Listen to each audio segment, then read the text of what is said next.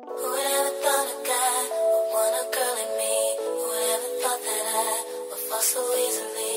Whoever thought that we would finally come to be? I guess they just don't know how much you mean to me. Whoever thought that they would have so much to say? We'll go on anyway. Hey guys, it's me Rachel, and today I'm back with another video for you guys. So today's wig is coming from Beauty Forever Hair, and they did send me this around Christmas time, so that's why there's all the Christmas stuff. So I just want to do a quick unboxing for you guys to show you guys everything that they sent, and then we're going to get into this wig. So this wig is very different for me. The picture on the website is a little bit darker than this, so I was pretty surprised at how light it was. But this is supposed to be a cinnamon brown colored human hair wig in the color number 30, and it describes it as a chocolate brown wig. This one I would describe as more of a, like, almost kind of a blonde wig, kind of like if you were to give your wig a bleach bath and then like not color it.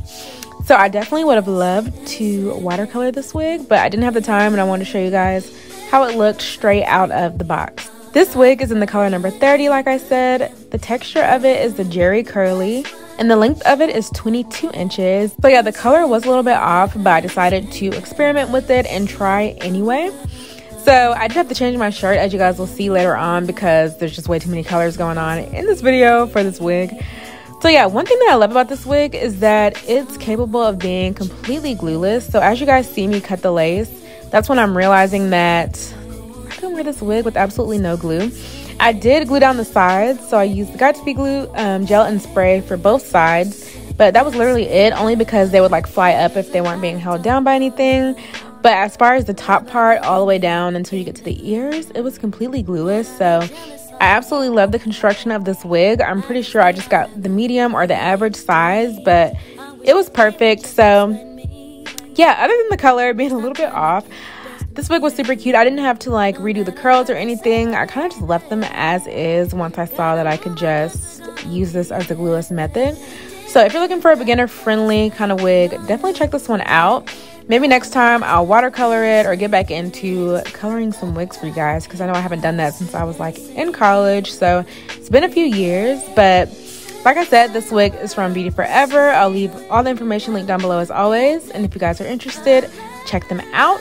Don't forget to give my video a huge thumbs up. Leave me a comment down below. Don't forget to subscribe before you leave, and I will see you guys in my next one. Bye.